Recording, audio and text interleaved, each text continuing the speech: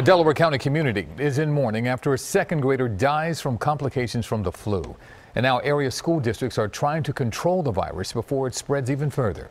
Eyewitness News reporter Howard Monroe is in Broomall with our coverage. Howard? Yuki, that boy was just 7 years old. He passed away on Sunday, and now his school districts and others, they are now making sure that they don't have to go through this again.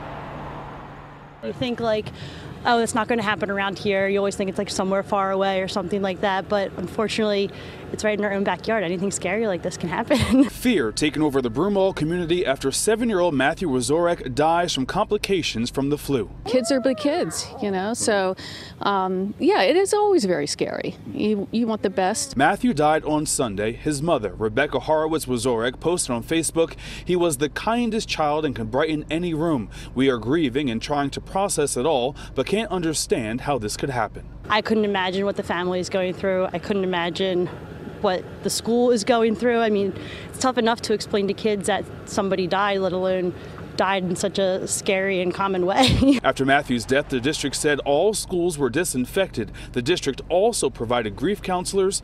Prior to Matthew's death, there were no reported juvenile deaths attributed to the flu in Pennsylvania.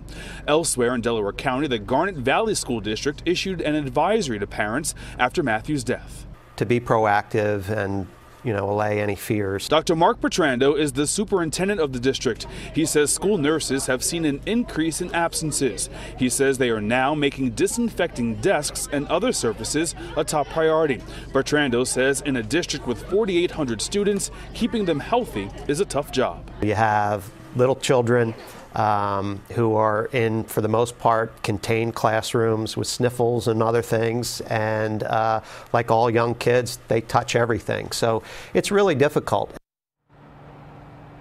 Now, it's not clear if Matthew had the flu shot. His teacher is also out of school for this week because she also came down with the flu. Now, public funeral services, they were scheduled for today. However, they were postponed in hopes of not spreading the virus any further. Live in Delaware County, Howard Monroe, CBS 3 Eyewitness News. All right, Howard, thank you.